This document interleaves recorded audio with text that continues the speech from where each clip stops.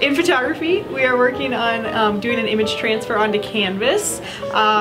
In fundamentals of design, we're doing sort of the same thing, but then we are turning it into a mixed media collage painting, so you get to paint over the top of it when they are done doing their image transfer.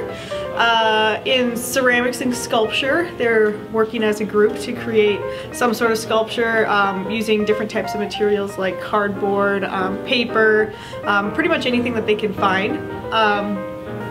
Painting, we just did oil painting. So they just learned how to use that and use the different types of material to blend. And that's pretty much what's going on right now.